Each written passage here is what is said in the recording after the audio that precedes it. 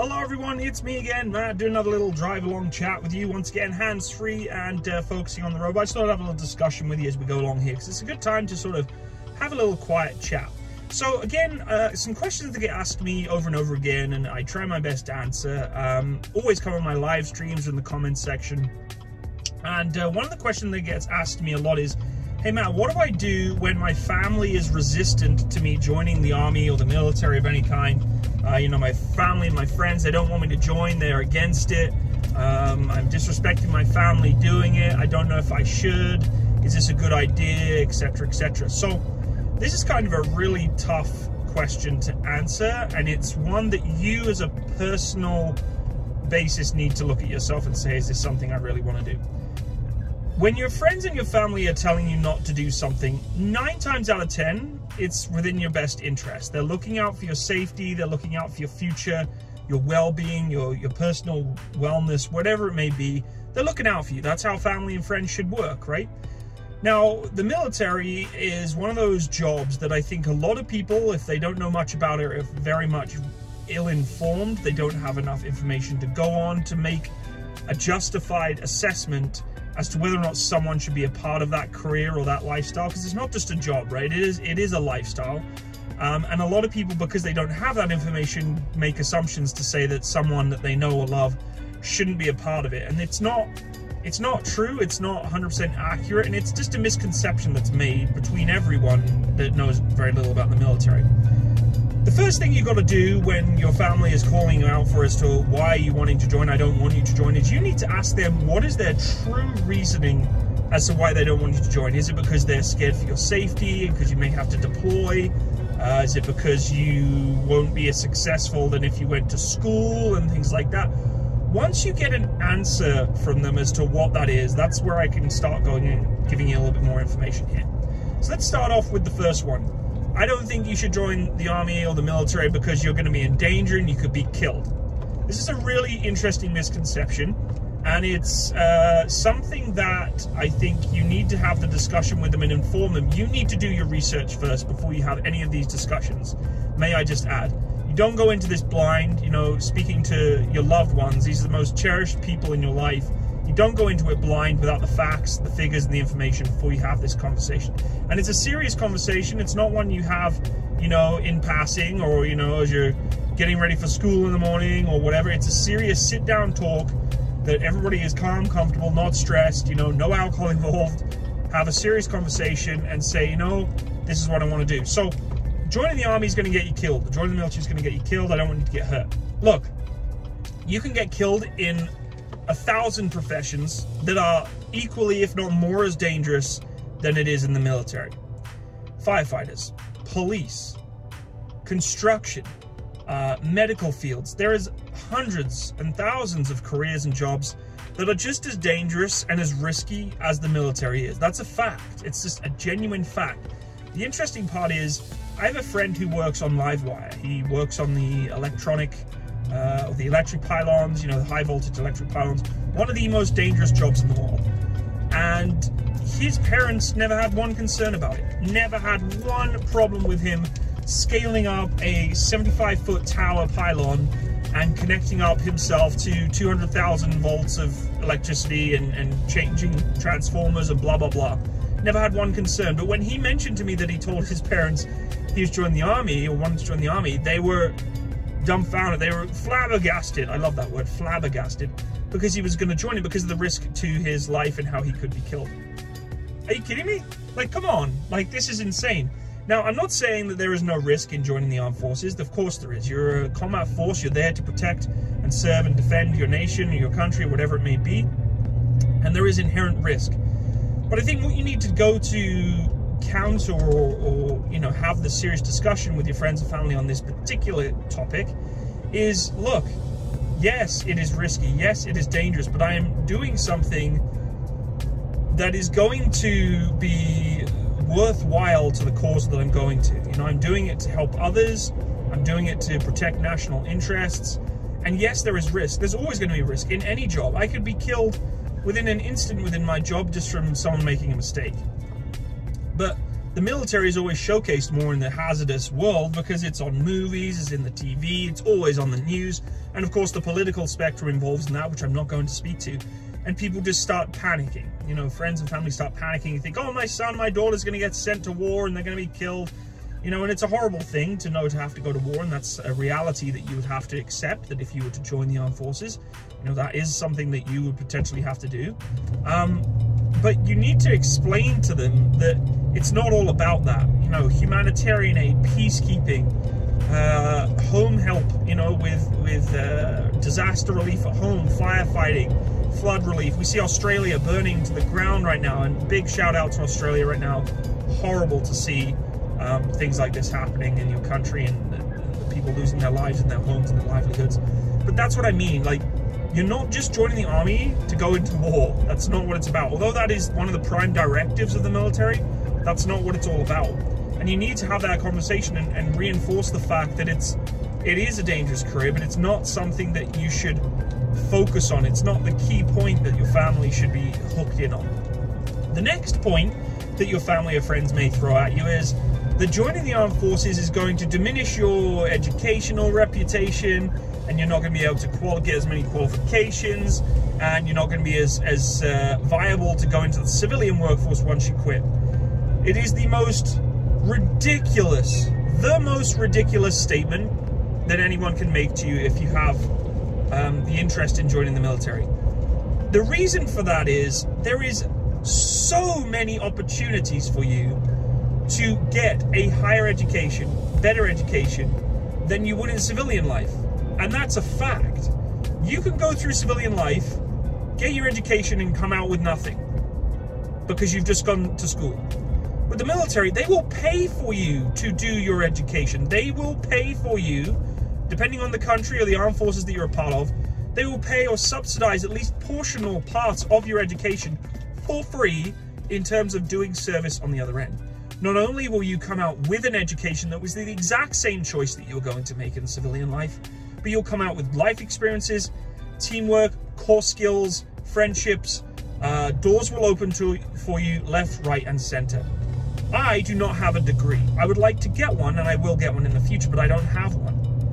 Nothing has stopped me from getting one, whether I was in the military or in civilian life. And I'm still feeling that I am quite successful in my life to say that I haven't required education. Now that's a whole new story, a whole new topic. But if your friends and family are telling you that joining the army is going to make you less appealing to the civilian workforce, you're not going to be able to get qualifications, it is literally the opposite end of the spectrum. And once again, if you're going to have the discussion to try and bring them round your thinking and your ideology of you wanting to join, you need to get back with them with some facts and some figures and some information to tell them, actually, mom, dad, brother, sister, husband, wife, brother, whatever it may be, no, that's not the case. I will get qualifications. I will be, if not more appealing than what the civilian workforce would be, with the qualifications that I can acquire with the military and have it subsidized in terms of cost. Instead of getting a $40,000 loan out and then having to pay it off for the next however many years, half of it, a portion of it, or maybe even all of it will be paid by the military for some service on the other end, and I get something out of it too. It's a win-win. So don't ever listen to that point. I think it's the most ridiculous. You know, the going to war thing, I can kind of sympathize with friends and family that don't want to see you get hurt. But the educational side of things, and you know, you're not going to be as appealing to the workforce, is so far from the truth. It's not even funny. Another big reason as to why people don't want you to join the military is they think that you are going to be never home. You're never going to see your friends. You're never going to see your family.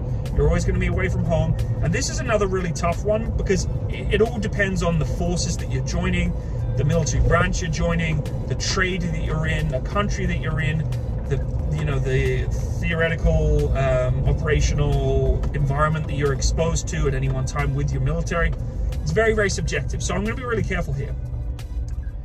You have to remember that when you join the military, it is a lifestyle. It is not a job. You don't join the army, you don't join the Air Force, you don't join the Marines, you don't join the Navy to go make some money and be like, cool, this is just a job that I do 9 to 5, go home on weekends whenever I possibly can.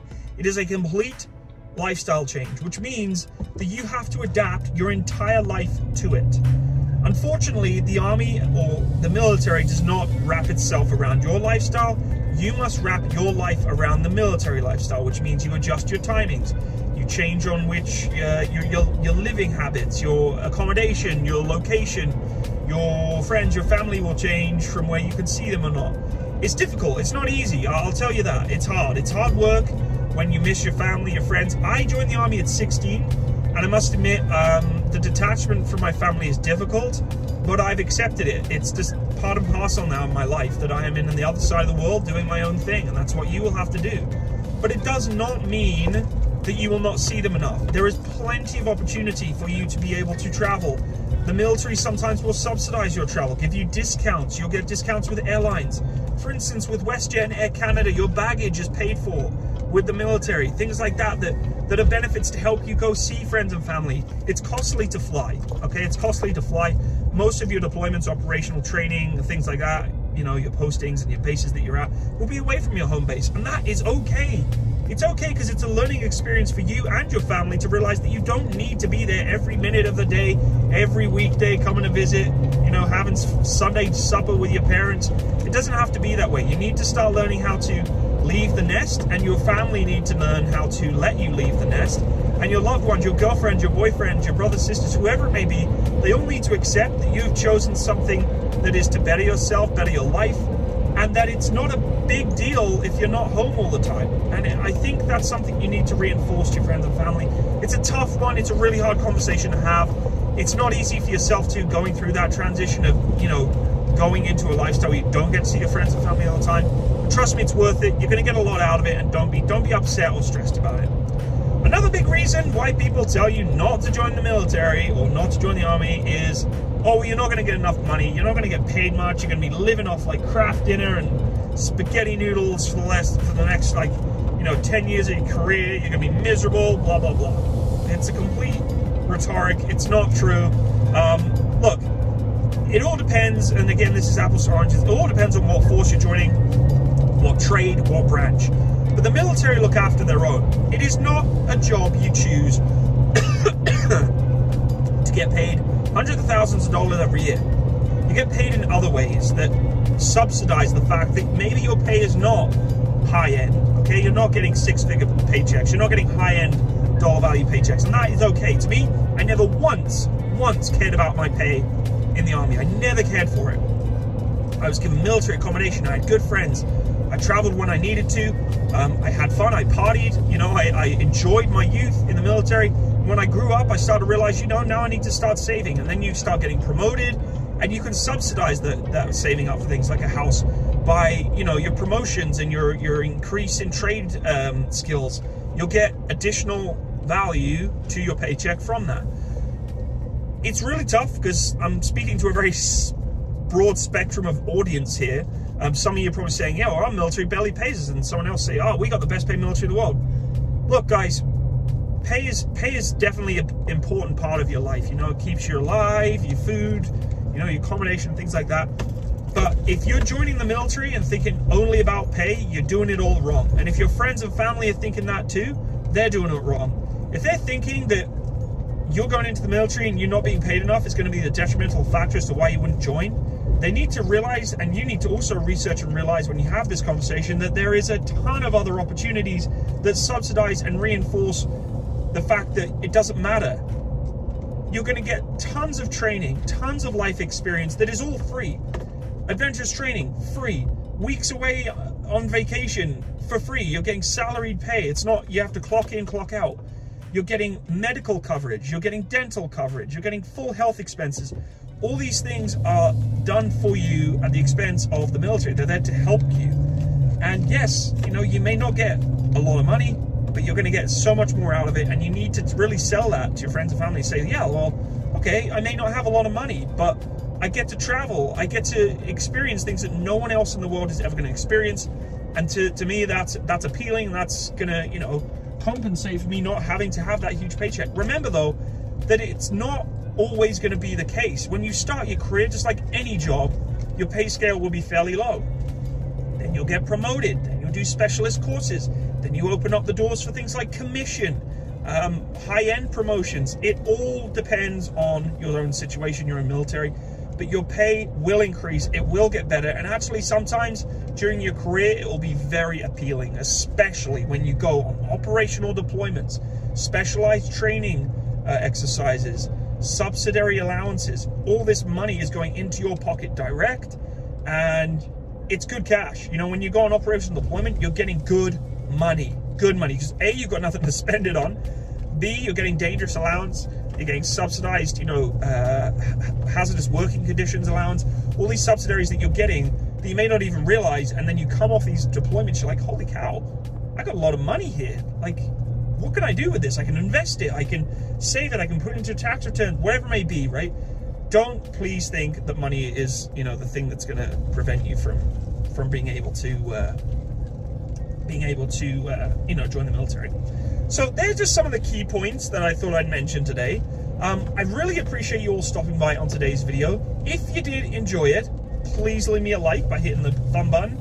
If you want to be notified of any upcoming videos, hit the little bell by the subscribe button. I'd love to hear any other topics you'd like me to talk about in these kind of chats where we have a bit of a sort of background chat, because they're fun, they're enjoyable to just kind of sit down and talk to you guys. If you want to have a specific conversation with me in person, you're more than welcome to come hang out on my Discord channel. All my social media links are in the description box below. Please go check them out. Thank you to everyone who's been donating towards my Patreon. Really can't thank you enough. It really, really means so much to me, your donations towards that site. And I will catch you all on the next one, everyone. Have a wonderful day. All the best. Bye-bye.